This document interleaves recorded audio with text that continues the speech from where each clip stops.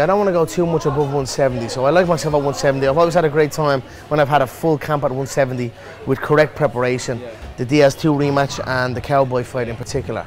You know, I thought they were flawless performances. They were probably some of my best performances inside the UFC octagon, and they were without any calorie deficiency whatsoever.